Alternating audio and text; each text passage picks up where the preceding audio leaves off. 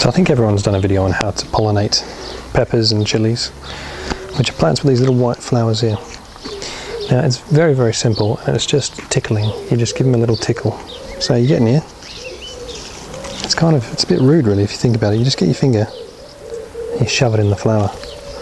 Go along to the next flower and you do the same thing again. Same finger.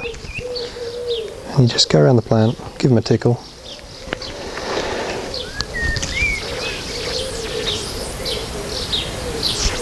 And they're done. That'll produce fruit for you. So it's a little bit of a dirty procedure really. It feels a bit wrong, but it does the trick.